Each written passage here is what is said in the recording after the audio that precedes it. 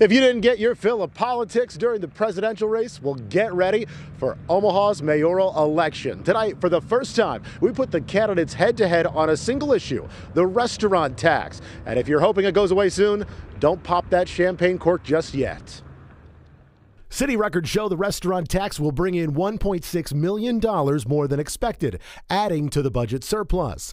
It's a tax people eating out in Omaha still pay.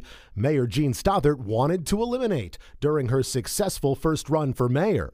As your mayor, I'll continue to fight to roll back Jim Suttle's tax increases. Yes, I still look at the restaurant tax because it is one tax I still see as unfair, but I made the decision to do two property tax rate reductions during my first 4 years because I felt like that would greater benefit the taxpayers in Omaha. The city's surplus is purely based on the restaurant tax that brings in over $30 million a year. Just because Stothert's opponent Heath Mello sees reason to eliminate the tax doesn't mean he's planning on immediately repealing it. I would be foolish to come out and say I'm going to repeal something that I full well know, without looking into the city finances the way other candidates and other mayors have in the past, to make a bunch of promises that in 4 or 5 months I simply can't keep when I become mayor. Mayor Stothert says she kept her promise to lower taxes, but found cuts she considered more effective.